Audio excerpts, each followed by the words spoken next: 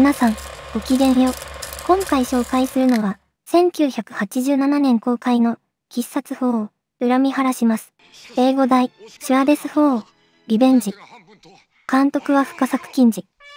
脚本は、野上龍雄、深作欣二、中原明。主な出演は、藤田まこと、村上弘明、加藤和子、など。ある日奉行所で南町奉行が、見習い与力に刺し殺される事件が発生。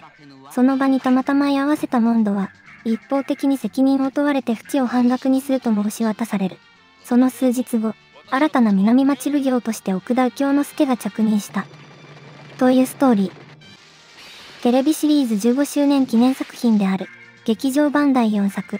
テレビシリーズでおなじみの面々は脇役扱いで、豪華キャストによる初登場キャラがメインというのは異色。